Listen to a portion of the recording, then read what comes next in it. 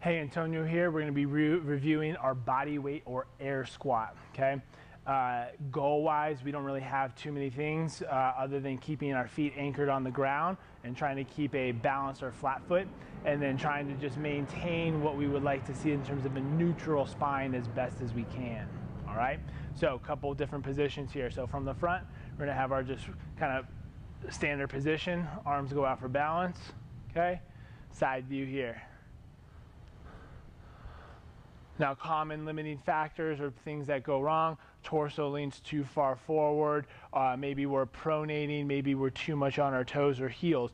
Most commonly what we see as a result of this is, or what's precipitating this or leading to this, is our feet are not in their ideal position, whether that's width, whether that's toe out. So all I can do is encourage you to find what feels better for you, whether it's wider, whether it's a little bit more narrow, whether it's a little bit more toed out.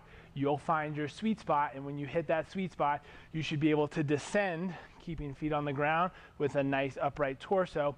Pending we know how to do the squat, we have the necessary stability to do so. Reach out if you have questions. This is critical and important.